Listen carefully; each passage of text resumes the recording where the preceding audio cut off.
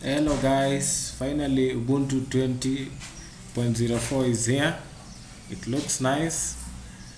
I like the way we can now access dark mode. We can choose between light mode, standard mode, and dark mode appearance. So I like dark mode, and that is what I've been using. So far it looks nice. And some of the new changes include the gnome version that is used now. If we look at the gnome version, it uses gnome version 3.36.1.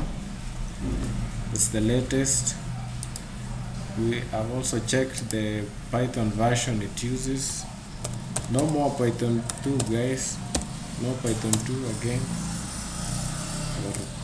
No more Python 2. But we have Python 3. But not just Python 3, but the latest Python 3. You know that 3.82 is the latest Python version available from the website. You can check that, the latest stable release of Python. This is Python 3.82. You also want to check the kernel version.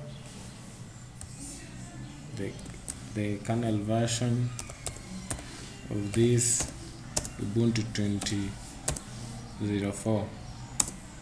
So you can see it uses 5.4.0.26, which is again the latest.